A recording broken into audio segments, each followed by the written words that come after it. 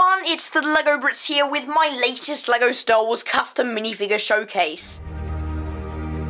If you haven't seen the brand new LEGO Star Wars The Terrifying Tales special, then probably click away because there are going to be some spoilers in here about these characters. But you can see I've done 3 custom minifigures to show based off the movie. It was really enjoyable, it was so funny, I really enjoyed it. Make sure you smash the like button and let me know what you think of the special in the comments. The first custom minifigure based off LEGO Star Wars The Terrifying Tales that I'm going to show is Vanny, or I literally don't know how to pronounce his name, even though he was literally on the screen for like 20 minutes. Oh dear, I really do need to get better at this, but this is Darth Vader's servant. So we see him at the start, and he turns out to be quite the mischievous character and ends up being the main villain or antagonist of The Terrifying Tales. It was really interesting to get him mini story arc, and I thought that was pretty cool, and he's a neat character, so let me show you how I built this minifigure. This Purist custom is relatively easy to make. I think you only need 3 minifigures to make it. You could technically do it with 2 if you wanted to sacrifice some detail, but this is the minifigure. So you can see the head and the hood are taken from different characters, so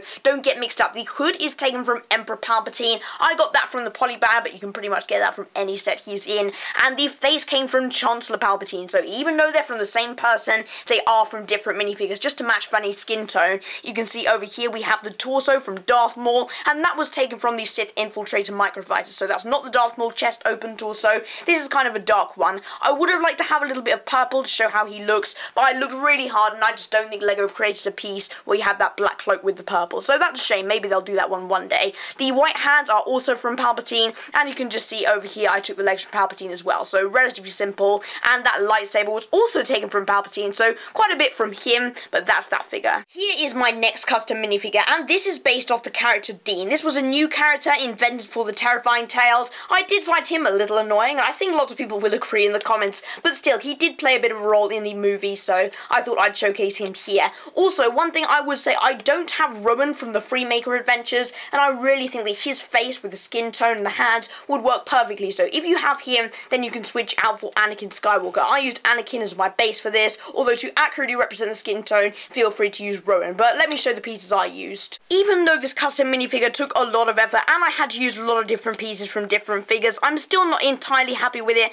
mainly because of that skin tone inaccuracy. It was something I tried to figure out, but simply I just couldn't do it, so I went for more accuracy with the freckles, and I used Anakin Skywalker's face and used white hands. However, if you want the accurate skin tone, then I really recommend that you use Rowan from the Freemaker Adventures, because I think that looks just like Dean. And the hair is taken from Wooher from the Mos Eisley Cantina. That's a pretty cool minifigure, and I think that hair works well. The torso is taken from Kanan Jarrus. I really love that green colour, and I think that's just how he looks. And the legs are from a Jawa, just to show he's a child. The last custom minifigure that I'm going to show from Star Wars The Terrifying Tales is Uncle Owen, and obviously he's a little bit more recognisable than the other characters I've mentioned, just because he actually set Luke off in his journey to becoming a Jedi, and he's his adoptive uncle, so he does have a larger role in Star Wars canon. I think he's a pretty cool character, and apparently he may be making his return in the Obi-Wan show. I did do a custom minifigure of his wife, Aunt Beru, and you can check that video out. So now I've done the entire couple, so I'm glad to have these done. I'll show you how to make it. I took the hair from the old Han Solo from the Millennium Falcon 2015 set, and looking at The Terrifying Tales,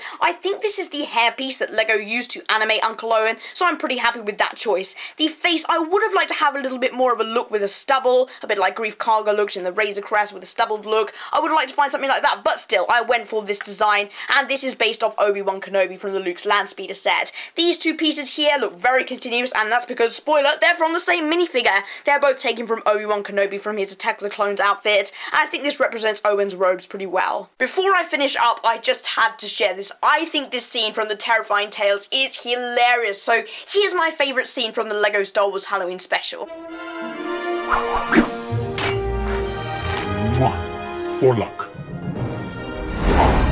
I think that is hilarious. But anyway, thank you very much for watching this showcase of my LEGO custom minifigures. I built 3 based off The Terrifying Tales, and all of them I think turned out pretty well. So let me know what you think of the minifigures and the special in the comments below. Make sure to hit the like button and consider subscribing. Have an awesome day. Goodbye.